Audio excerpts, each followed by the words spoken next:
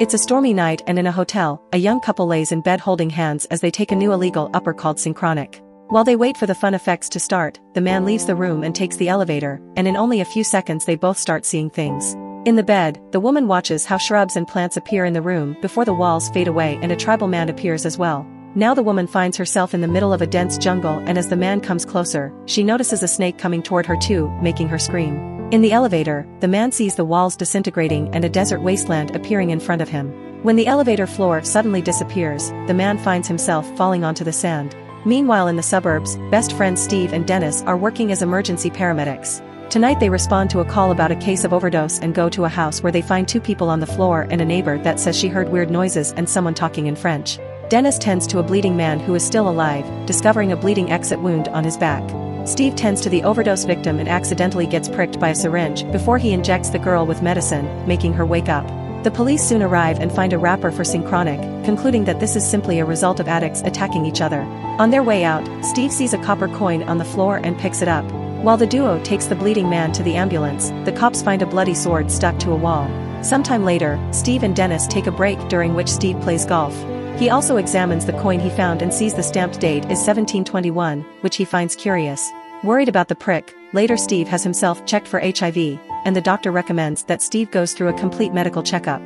The following day, Steve goes to his friend's family picnic to celebrate Dennis's daughter's birthday. Steve sees Dennis' eldest daughter Brianna sitting alone on a boulder and decides to approach her, knowing that Brianna sees him as the cool uncle. Brianna tries to tell Steve about what she's currently going through, but she is interrupted by Steve's phone call. That night at work, Dennis and Steve make their way to the latest emergency, which includes somebody having burned to death. Officers inform them that they're unsure how the victim died because they saw no other signs of fire nearby.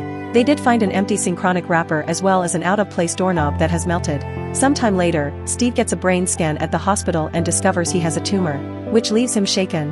Afterward, Dennis and Steve go to their next case, which turns out to be the couple at the hotel. The woman has a snake bite on her knee and is in a state of shock, only speaking to mutter her boyfriend's name. They find another synchronic packet at the scene, and the animal control worker tells them they've searched for the snake to no avail. He also tells them that he recognizes the snake bite and it could have only come from a snake that hasn't been seen in the area for decades. Then Steve finds a bag from the shop where the victim got the synchronic. At that moment, the hotel caretaker tells them he heard a loud bang from the elevator shaft, so Dennis goes to investigate. When he opens the elevator doors, he finds the woman's boyfriend at the bottom of the shaft, dead but still looking happy about it. On their way to the hospital, Dennis notices Steve taking medicine more frequently. Steve meets with his doctor, who tells him that the tumor is cancerous and affects his pineal gland. There aren't exact numbers, Steve may have 6 weeks left or several decades. It depends on how he'll react to the medication and therapy. Later, Steve considers telling Dennis the news but decides against it. Dennis plays basketball with Brianna, trying to connect with her. He's worried that he may become a little distant as a father, but Brianna tells him that she's not going through anything terrible, she's just worried that she still doesn't know what to do with her life. In the evening, Dennis meets Steve at the bar and gifts him a lamp for his birthday. Then Dennis opens up about the doubts he has about his marriage, confessing he's unsure if being a family man is what he wants. He looks at Steve's lifestyle as a bachelor and can't help but feel jealous sometimes. Dennis chooses that moment to finally confront Steve about all the medicine he's been taking, worried that Steve may have an addiction, but Steve doesn't tell him about the tumor. Instead, he just says he can take care of himself. The next day, the duo arrives at a house party after another call about an overdose and they find two teenagers. One is dead on the floor and the other is speaking incoherently. They ask her if there are others, and she says a girl named Brianna was with them.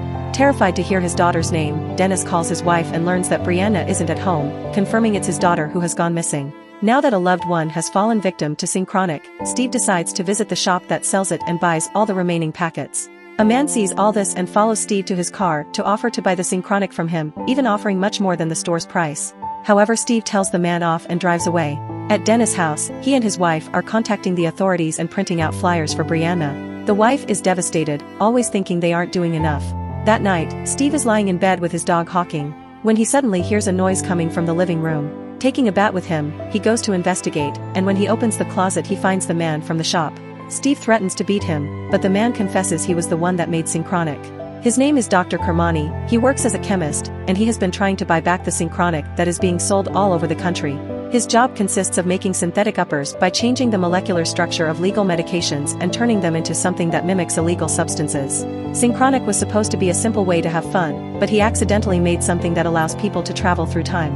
Apparently synchronic distorts the fabric of spacetime, allowing people to cross to different periods. Because it impacts a person's pineal gland, adults with a developed pineal gland can only appear as shadows or ghosts in the past, but younger people with an underdeveloped pineal gland can travel entirely and even get stuck in a different time.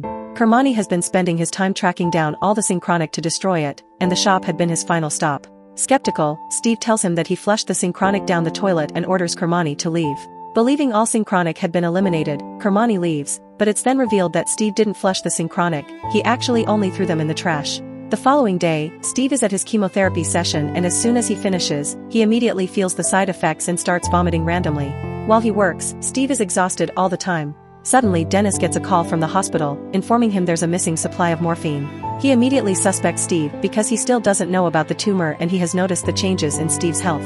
Soon they get another call about a man with a broken leg, and when they arrive at the location, they discover the victim speaks a different language. They still start treating the man, and Dennis begins giving Steve instructions.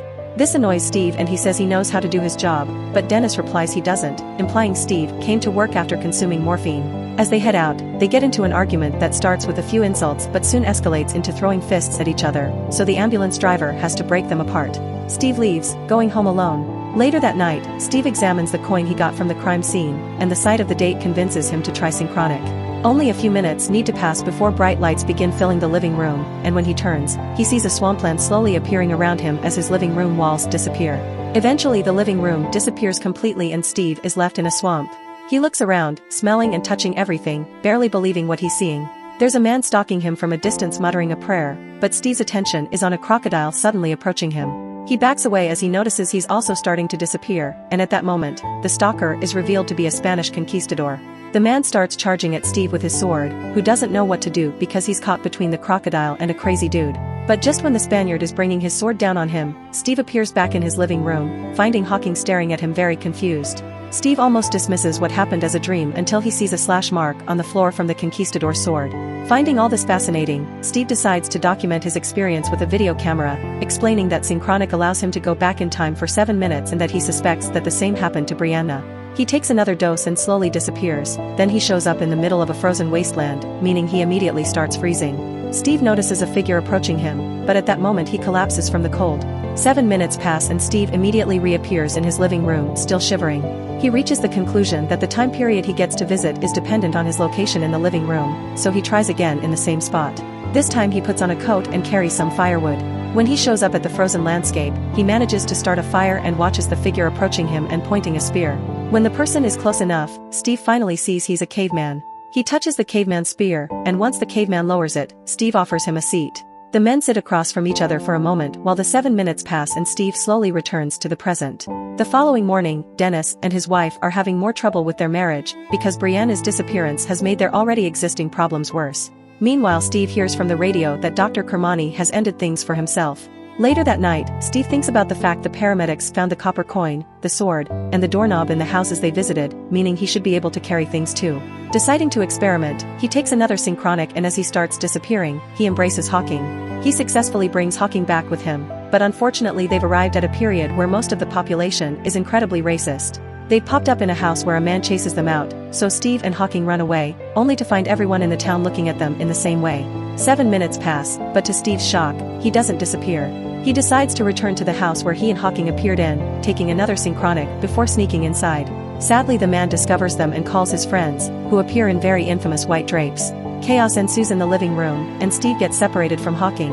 As Steve tries to grasp Hawking's leash, the men are about to shoot Steve, but suddenly he reappears in his living room without Hawking.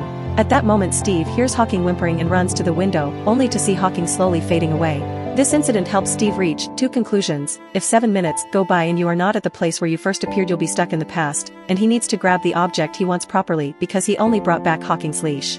The worst part is that he can no longer retrieve Hawking because he doesn't have enough synchronic left. Afterwards, Steve decides to go to the university dorms where Brianna went missing. Earlier, one of the teenagers in the incident said Brianna was seen sitting at a spot before disappearing, and Steve tries to travel at that exact location. He ends up in the middle of a forest where several men conduct a ritual and mistake him for a spirit they've summoned. They immediately swarm him, and Steve begins running away in the direction he came from.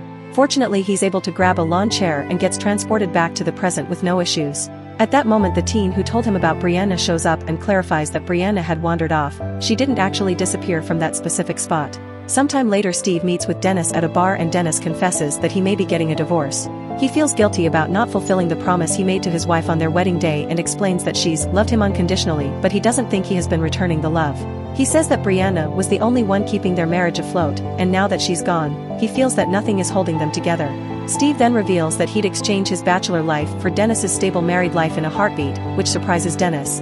Then Steve finally reveals the truth about his brain tumor, which leaves Dennis greatly upset. Steve tries to calm him down by telling him he's been doing chemotherapy, and the two reconcile, prompting Dennis to reveal that it was actually their ambulance driver who had been stealing the morphine. Later at a cemetery, Steve shows Dennis video footage of the evidence of Synchronic's effects, which leaves Dennis worrying about Brianna being stuck in the past. Then Dennis realizes that Brianna Mayve left a message for them to decipher in the present, which makes Steve remember the small boulder at the park where they had sat together. The duo rushes to the boulder and finds only one word: always. This must be where Brianna disappeared, so with only 2 pieces of Synchronic left, Steve decides to go back for her. This time Steve gets transported to the American Civil War, and there are bombs and gunshots going off all around him. Steve immediately runs to a bunker and finds a mound of dead soldiers as he keeps calling out to Brianna. He has no choice but to crawl through piles of bodies until he finally hears Brianna calling him back.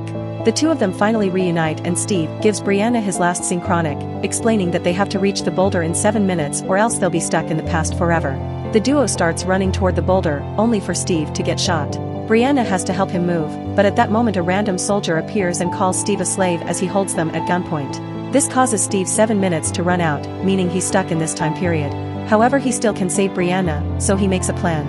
When he sees a mine in front of the soldier, he baits the man to get him to step on it, but unfortunately the soldier steps over it as he gets ready to shoot. Suddenly Brianna disappears and a massive explosion shakes Steve and the soldier, causing the man to lose his balance and step on the landmine, which explodes him to pieces. Steve then rises to his feet and sits on the boulder while in the present time, Brianna reappears and reunites with her father. Then they see Steve appearing ghostly on the boulder before fading into nothing, stuck in the past. Hey, thank you so much for watching this video. I hope you enjoyed it and learned something new. If you did, please give it a thumbs up and subscribe to my channel for more awesome content. So feel free to leave a comment below and let me know what you think. I'll see you in the next one. Bye.